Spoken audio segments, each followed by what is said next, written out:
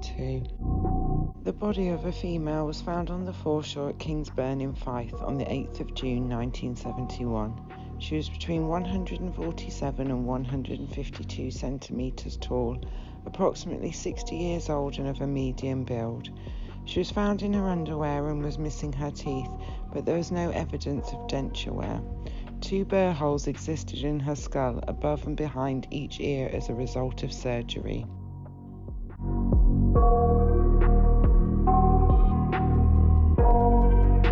Number 1. On the 3rd of August 1984, the body of a 177 centimetre tall white male was found in the River Tay at Tayport. He was between 20 and 30 years old, of a medium build with short dark brown hair, and was noted to have 1 testicle.